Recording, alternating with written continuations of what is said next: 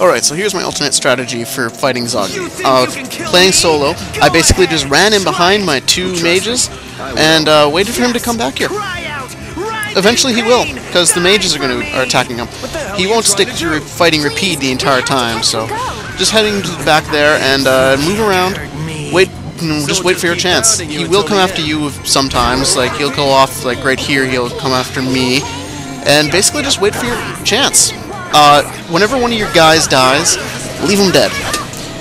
You'll see your partners, your teammates try to use items. Hit the left bumper, and you'll cancel the item. Let them die. That way, they have a less chance of interfering. So Rapide is dead. Estelle's the only one left, and I got really lucky there, and I actually got the secret mission quite quickly. That's nice. You're good. Anyways, just do the rest of this fight as a normal battle. Revive your two team members and just move on. So as you see here, I'm immediately... Okay, I was testing out different strategies, and that's what I was just checking up on to see if I actually did switch up my strategy. Apparently I didn't for that fight. For this fight. So yeah, just go and pummel them away. Here I'm making Rapide use the other one because I think Estelle's healing me. Oh yeah, I needed to use the magic lens because I had to redo this fight. Like, when I first did this fight with my two friends, I forgot to save when I reached the town, Capua Nor. I think it's Capua Nor. Yeah. Wait, I don't know. I can't remember.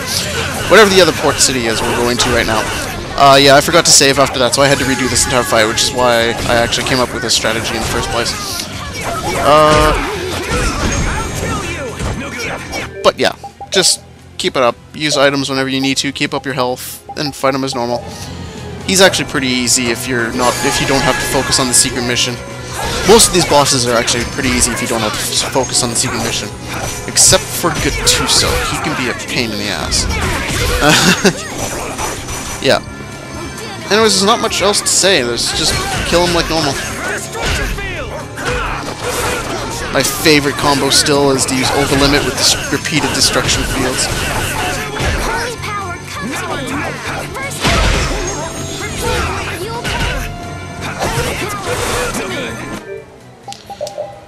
What am I doing now? Oh, I'm healing myself with Lemon Gel, which heals 60%, except I died! Yay, death.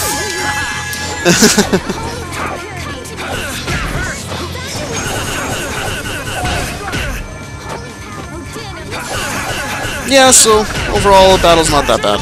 He's about to die, I think. He must be pretty close. Ow, that was mean. Watch out, this one's tough. Sorry, thanks. Or I guess not. I guess he's still... Oh, there he goes. Well, anyways, if you just get that strategy going, you can handle him pretty easily. I agree.